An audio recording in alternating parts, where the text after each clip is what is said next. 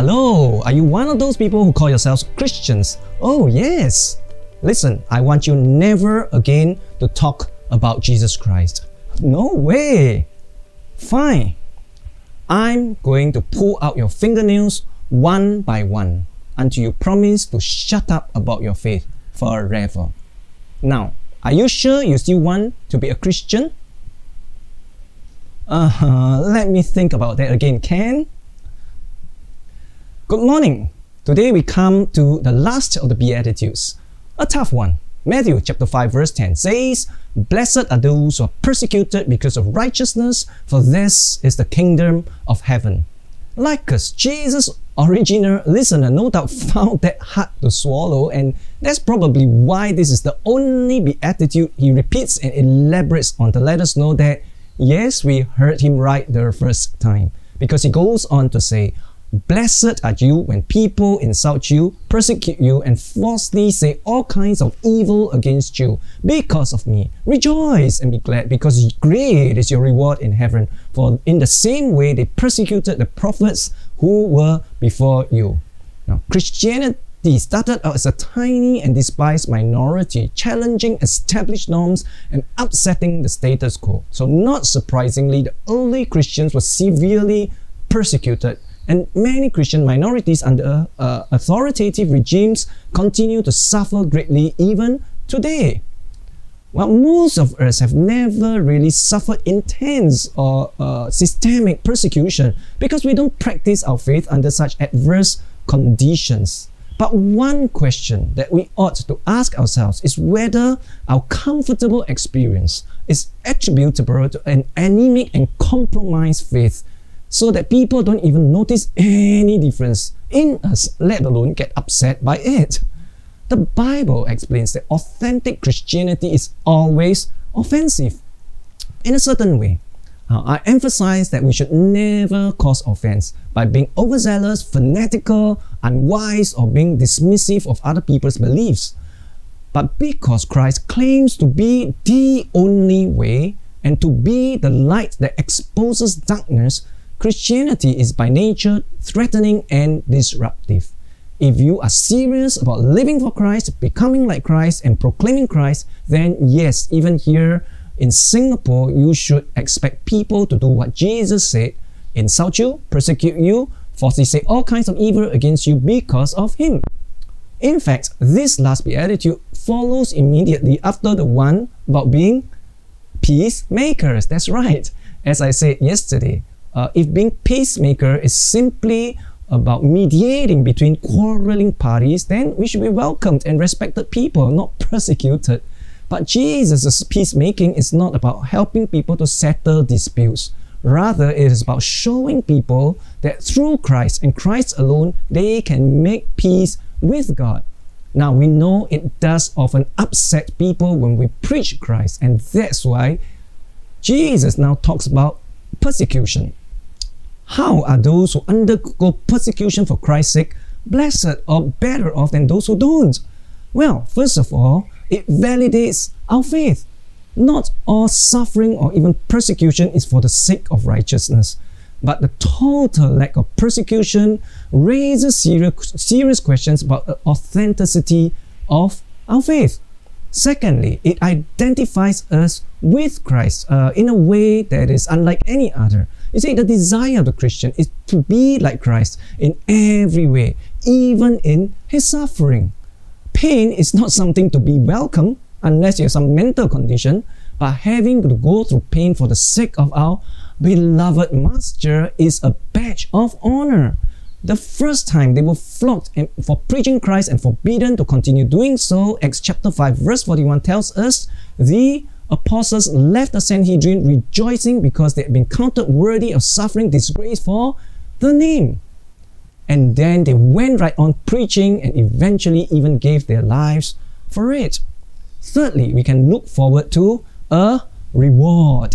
Now, there is a debate over whether this is the reward of heaven that's generally true for all believers, or whether here Jesus is promising a special reward for those who endure persecution. Now, I think Probably it refers to the latter, because Jesus says specifically to those who are persecuted, great is your reward.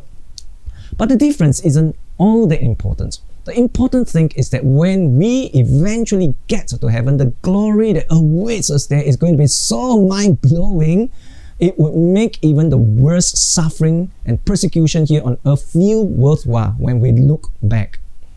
Now, having said all that, we still come back to this. How would we respond? How would we really respond when confronted with the threat of harm to ourselves or to our family members? Honestly, I don't know that I'll be able to do it. I don't dare to make any such claims. In fact, I admit that I'm a coward. What I do know is that the same apostles we read about just now were once just like me and probably just like you. They were scurried like cockroaches into hiding at the first threat of persecution when Jesus was arrested. Even the most brash among them denied Christ vehemently with curses when confronted by little girls. What changed them? What changed them was a personal experience with the risen Christ that transformed them from mice into lions. They no longer feared persecution. They didn't just endure it stoically with a stiff upper lip. They rejoiced to go through it for the sake of Christ. What I do know is that I want that to be me too. And that for that to happen, my personal experience of God must be so, of Christ, must be so no less real than theirs. I must be equally convicted that He is the supreme Son of God who loved me so incredibly, He came to die for me and who overcame death and promised to raise me to everlasting glory if I put my trust wholly in Him. Please understand that this is not the pro kind of Christianity. There is only one version of Christianity. No advanced version of Christianity. There's only one version of Christianity, and this is it. The kind that rejoices under persecution for Christ's sake. Jesus wants us to be very clear about this, which is why the blessing for this beatitude, persecution, is exactly the same as for the first one. This is the kingdom of heaven. The people who rejoice in persecution are exactly the same people who are poor in spirit. Both are entry requirements for heaven. Tomorrow, I'll wrap up all the Beatitudes, but today, as we look at this last one, let it drive us to our knees to settle two fundamental issues in our hearts. First, does this describe my kind of faith? Do I dabble in Christianity only to the extent that it is not too inconvenient? You know, many church leaders everywhere are rejoicing that so many more people are now attending services and CG online during this lockdown period. Maybe we should not go back to the old way of doing things. Actually, I see this personally as a sign of weakness, not strength. This thing tells us that we need to repent of being so good at growing big, comfortable, respectable churches, but failing to call people to lay down their lives for Jesus Christ. Secondly, we need to ask ourselves, does this describe my personal knowledge of Christ?